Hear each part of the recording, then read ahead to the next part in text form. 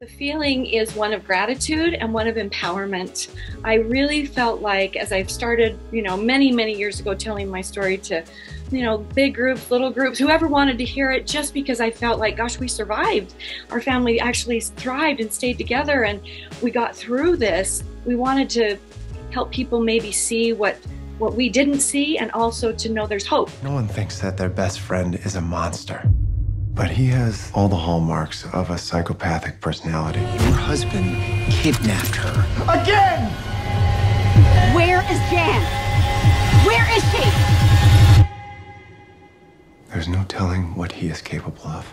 I'm crazy. Once we felt completely exposed from, the documentary, which was really powerful, but it didn't tell all of the story with all of the nuances.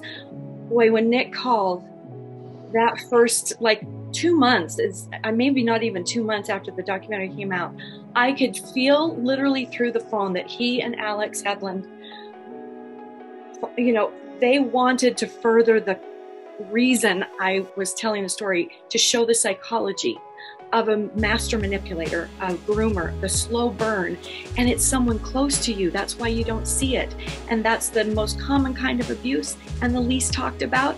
And that's always been my goal. How can people see what's sitting right there in their congregation, their home, their neighborhood, their sports team, their school?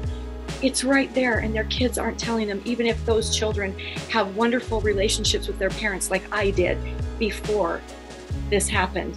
They won't tell if they're protecting someone in their family, or if they're scared, or if they're rewarded. So it was really important to tell it in this way.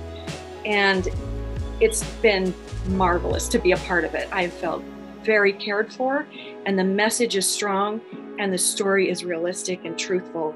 And I think it will relate to millions and millions and millions of people and families.